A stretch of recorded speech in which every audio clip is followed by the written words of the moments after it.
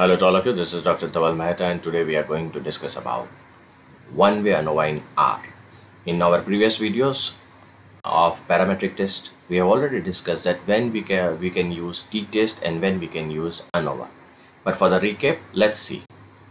Normally, when we want to compare the sample mean with the population mean, we are carrying out one sample t-test. When we want to compare the means of two groups, these two groups are completely different from each other, then we are using independent sample t-test. When we want to compare the means of same groups, that is before the treatment and after the treatment, we are using dependent sample t-test. ANOVA is used when we want to compare the means of more than two groups. The null hypothesis is there is no significant difference in marks of more than two groups. The alternative hypothesis is there is significant difference in at least one pair, right? The assumptions in all this parametric test is that the normality should be established. How to establish, or rather how to carry out this normality test in R, we have already discussed in my previous videos. So let's see how we can do one-way ANOVA in R. We will do this by taking one example. The example is an economist wishes to compare the consumption of electricity in 4 major cities in Australia. He obtained the random samples of 2 household persons from each city: Adelaide, Hobart, Perth, Melbourne, and their energy consumption was recorded. Now we will not do any analysis on the default data frame of R. Now we will work on our own data set. Now how to bring our own data set in the environment of R? You will have to click on environment. You will have to import the data set from Excel, browse. I'm going from Excel because my data file is in Excel form. I'll press on electricity, open. You can see now the data is available in this window. I can select which seat I want, seat 1, 2, 3 from here. I can also select the range, import. Once the data is there in the environment of R, now I'll go on scripts. Let us see the data. The data is that there are 5 people from Adelaide whose energy consumption has been recorded as 540, 470, 445, 574, 463, and that this is the status. They are native or migrants. Next, 5 is Hobart. Their energy consumption is recorded. 5 people from Hobart, 5 households. Then 5 from Perth, and then 5 from Melbourne. So here status means is a person native of the Australia or the migrant. So we want to see that is there any effect or is there any significant difference in the consumption of electricity according to the city in which the person is staying, and is there any significant difference in the consumption of electricity according to the status. Now according to the status is this is a test which we will carry out in two-way ANOVA, which will be coming in my subsequent sessions. Okay, let's go there in one-way ANOVA. I'll attach electricity. What will be my null hypothesis? Null is there is no significant difference in the energy consumption in the 4 major cities of Australia. As we already discussed, the alternative is a little bit tricky. There is a significant difference in at least one pair. One pair means Adelaide compared with Hobart, Adelaide compared with Perth, Adelaide compared with Melbourne, Hobart compared with Perth, Hobart compared with Melbourne. First of all, let us see the box plots. On right hand side, the box plots are generated. What is the command line? Consumption tilde CT. You can very well see that the consumption of Hobart is maximum. You can definitely change the color of this graph. You can just write down color C23,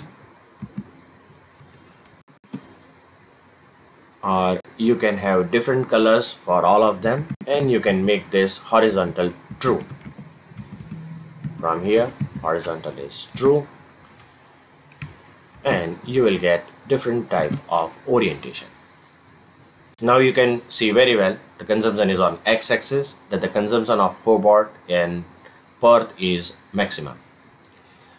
Now, is this difference between the Melbourne and Perth, Melbourne and Hobart, Melbourne and Adelaide. Is this difference so significant that we can say yes, the difference is large? So for this we are carrying out the model, that is fit is equal to AOV. Fit, I can give any name, it's just a name, but AOV is a command. So AOV into bracket consumption tilde city, run it, summary fit. You can see the p-value is less than 0.05 and therefore we reject null hypothesis. It means that the consumption of electricity is at least different in one pair. We can use the command tapply. We can use the command tapply.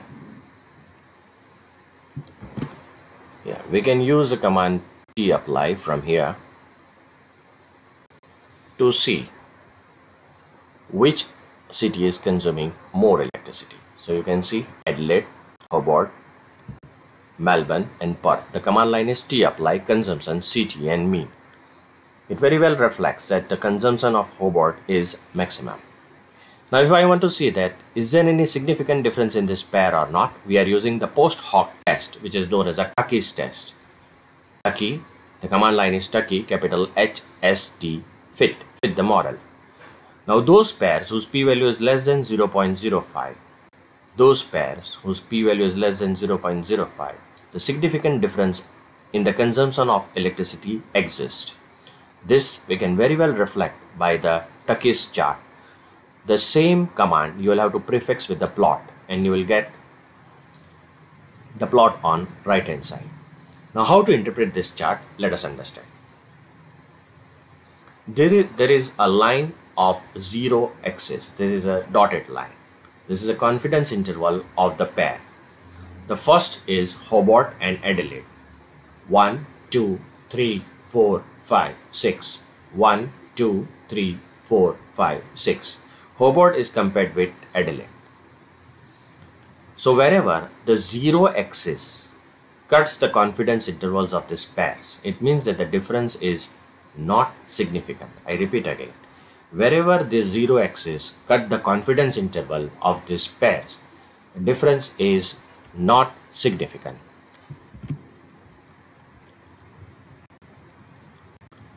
Let us take up the Melbourne and Adelaide. Now here this pair is not dissected by the 0 axis. It means that the difference between this pair is quite significant. This is very well reflected here, minus 296, and it is also significant. Now take the third one, Perth and Adelaide. Here the confidence interval is dissected by 0 axis, which means that the difference is not significant. Same thing, you can see Perth and Adelaide difference is just 24. P-value is also not supporting it. It is more than 0.05.